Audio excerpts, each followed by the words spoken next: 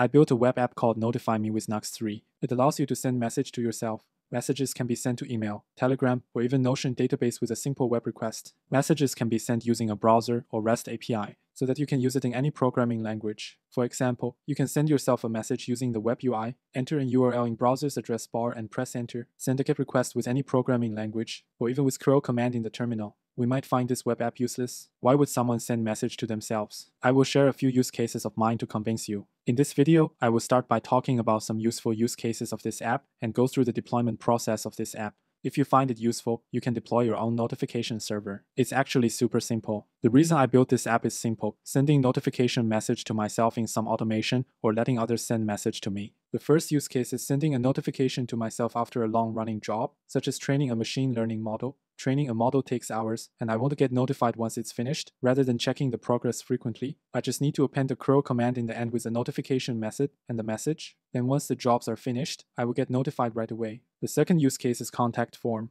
I built an application called CrossCopy, and it has a documentation website. It's a static documentation site, so there is no backend or database for storing data. If I need to embed a contact form on the page to let user leave a message or subscribe to updates, I will most likely need to use a third-party service, which could cost some money. Notify Me plus Notion database will do the job with no cost. In case you don't know what Notion is a note-taking web application. They provide public APIs so you can access the data in the database and using their API for free. Notify Me lets you store a message in a Notion database. If a client leaves a message on my documentation website, the message will be stored in a Notion database. You can go to Notion and view the data in browser using a user-friendly interface. I included a tags column so you can include some metadata such as the platform or website the message is coming from, or whether a client opts in for update notification subscription. Then you can filter by tags easily using Notion. Most importantly, this process is completely free. The second use case is sending message to yourself from a bot. Suppose you wrote a scraper to monitor a product stock and price every 5 minutes. Notify Me allows the bot to send a notification to alert you when the product is in stock or drops to a certain price.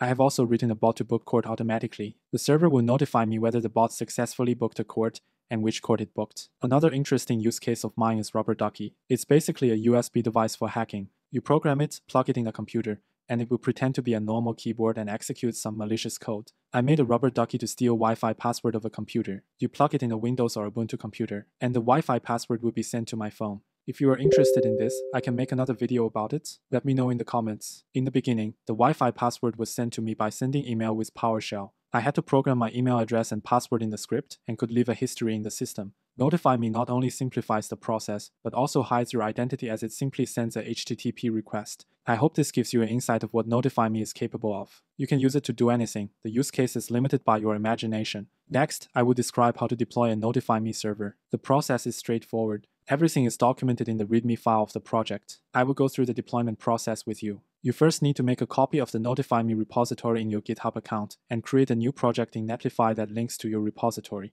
Then the server is deployed. To enable the Telegram, Notion, and email service, you will need to provide the API keys as environment variables. I made this project a public template, so you can either use it as a template or fork the repo. Then you can git clone the new repo of yours to test it locally. In fact, you don't have to clone it for deployment. Deployment can be 100% done within your browser. But if it's the first time you use this app, it's better to experiment everything locally first. In the root of the repo, I made a template.env file. You need to make a copy of this file and call it .env. There are 3 services implemented: Telegram, email, and Notion. To disable a service, you just need to remove or comment out the corresponding environment variables. For example, to disable email notification, I comment out all environment variables that starts with email. And the password environment variable is optional. Without using it, anyone with a URL can send message to you using your server. Comment it out if you don't need it. Now we need to get API keys from third-party services. Again, this is all documented in the README file. All the links and documentations can be found there. Let's start by creating a Telegram bot. You will need to install Telegram first. Microsoft has a detailed tutorial for it. Click on Bot Father to open the Telegram app.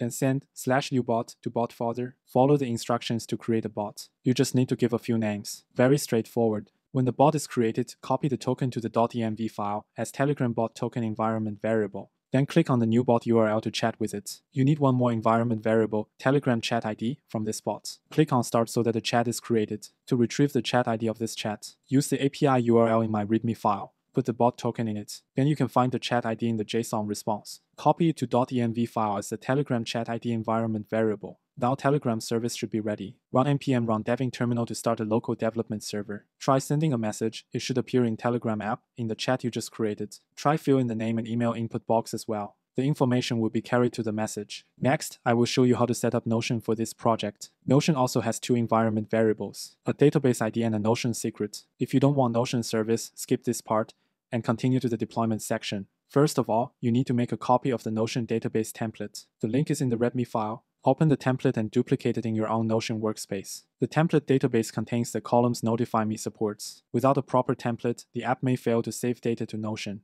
Configuring a database is boring and time-consuming, so you should duplicate my template. Once you duplicate the template, you can find the database ID in the URL. Right after your username, before the question mark. Copy it to your .env file. Next, we need to create a Notion integration API key to allow the server to add data to Notion database. You can go to this website and click Create a new integration. Give it a name, choose the right workspace, everything else can be left as default. Create the integration, it will give you an internal integration token. The token can be copied to .env file as a Notion secret variable. You need to go to the Notion database page and add connection to grant the API integration permission to access this database. Note that this should be the database you duplicated from my templates. Now we have everything for Telegram and Notion service. I will skip email setup to keep the video short. Read the README file for more info if you need email service. It's also straightforward. Sending a message using Notion service will add the message to Notion database. Then I will deploy it to Netlify. Netlify is a platform that you can deploy web applications for free. There are many other options like Verso, Cloudflare, Firebase, or Heroku.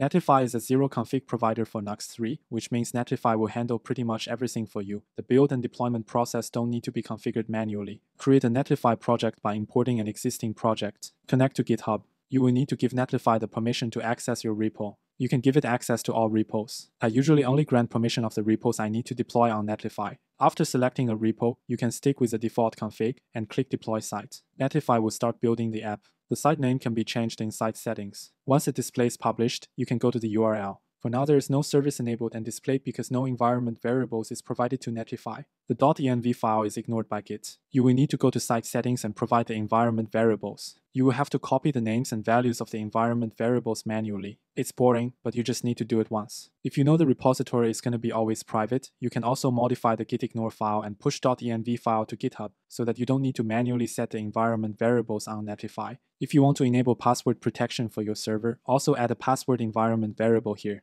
Then, after providing the environment variables, you need to go to Deploys and trigger Deploy again. Refresh the website, Telegram and Notion service should be ready. Try sending yourself some messages, it should work now. The web UI is in fact intended to be used for developing and testing purpose, as most of my use cases use the REST API programmatically instead of using the web UI. So I also provide the enable UI environment variable. By setting it to false, the web UI always give a 404. Furthermore, the app name environment variable allows you to change the web page name, which is kind of useless, but it's there, use it if you want. The web app also has a setting that allows you to change color theme. This function is indeed useless for this project. I just added this because I was trying out some UI framework and don't want to remove this useless extra feature. I mentioned that this web app is primarily intended to be used programmatically in a headless way, so I also provided a Postman documentation. You can find the link in the README file. The API documentation tells you all parameters Notify Me accepts. Every service supports both GET and POST request. GET request allows you to send a message using a browser address bar without any programming language, not even command line. Here is a demo with Telegram of how it works. The password parameter should theoretically be included in request header, but that prevents me from using browser address bar to send message. So for convenience, the password parameter needs to be included in the GET request parameter or POST request body. That's everything about Notify Me. Hope you find it useful. For now, I supported Telegram, email, and Notion. If you need support for other services like Slack or Discord, let me know in the comments. Also, feel free to fork it and submit a pull request. Thank you for watching, and see you next time.